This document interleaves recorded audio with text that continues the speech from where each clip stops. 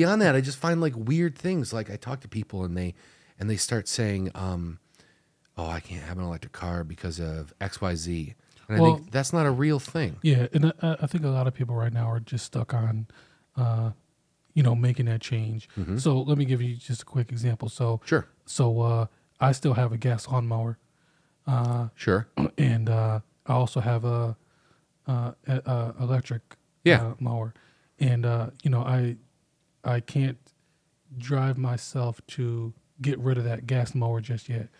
But now, like if you're using your electric mower or gas mower, I should say, whichever one you're using, do you feel like some of this public slide against electric things as if it doesn't make you like the man's man kind of thing? Well, like, do you feel like your neighbor's going to look at you and go, "What's up with that guy?" Well, I guess a little bit, but that's not like the main reason for me. Like, I do think that, so that's probably on the list, maybe like a number 5 or so. But okay, like 10% of you is like, I don't know, maybe not even 10%, but okay, yeah, all right.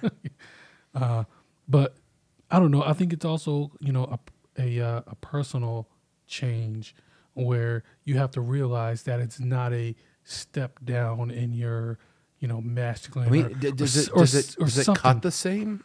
Does it do a good job? You know what's funny is that it does a better. It does a better job. The electric mower does way better than the gas. Are you serious? But maybe because it's newer, it might have a newer blade. I didn't look into all that, but okay, but maybe you need to get a blade sharpened. Yeah. So I probably have to put them on an equal playing field. Okay. But I noticed that this past fall, when I was working on the leaves, so me and my fiance, we have a pretty good size area, and I was using the gas mower, she was using the electric, and hers was doing way better than mine. And I kept looking over there like, what are you doing? Are you going over it twice?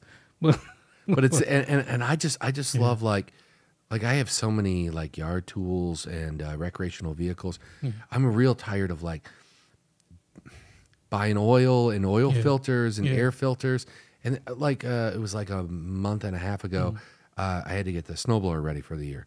So I had to change the oil and I had to adjust some things on it. And then I also had to like change out the air filter. And then I just kind of do a once over in case there's a blizzard that comes through and I need to get out. And I was out there for like an hour working on that. And I just thought, this is so annoying. Yeah. Like the new ones, you just snap the battery off the wall charger and you slide it in and you go. I mean, probably check the tires and stuff too, but I mean, that doesn't take very long. Yeah. We have an electric snowblower also. Yeah, I know. So, I'm so jealous of that thing. My problem is I'm like, I'm one of those cheap guys where like, there's nothing wrong with my snowblower. So I don't want to, I want to get a new one, but I don't want to throw this one away for no reason at all. Yeah. I don't know. Maybe I should just Facebook Marketplace it. I think that's my thing with the mower. I think that's because the gas mower works. Like it's still a little workhorse. Sure, but you already own the other one. Yeah, but the thing is, I probably need to.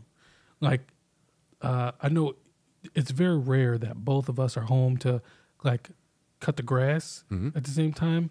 But when we're there, it gets done quickly. Otherwise, it's almost like a 2-day job with Yeah, so, you guys do have a decent sized lawn. Yeah. So like somebody will take the front yard, somebody take the backyard. Yeah.